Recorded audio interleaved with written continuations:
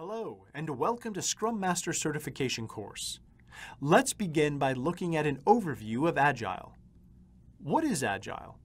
Why is it useful? Who can use Agile? And other concepts of Agile in brief. So first, let's see what is Agile.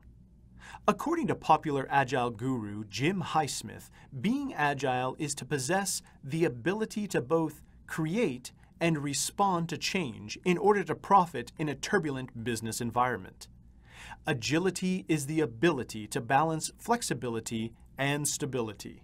Agile is being adaptive to change, being flexible, being able to cope with change.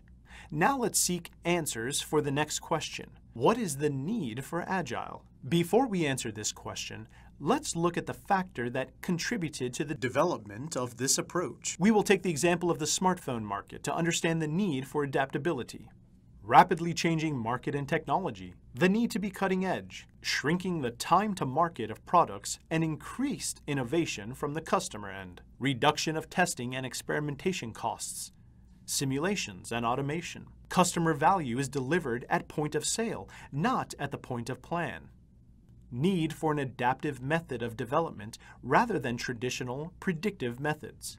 It is in such rapidly changing environments that predictive methods do not succeed, and we seek adaptive methods for project management. It's interesting to note that the practice of Agile is not restricted to software development only. It can be used in any project irrespective of its complexity.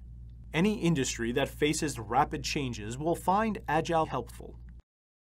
Fast-paced changes in technology, systems, as well as in customer behavior have rendered traditional models of management inefficient.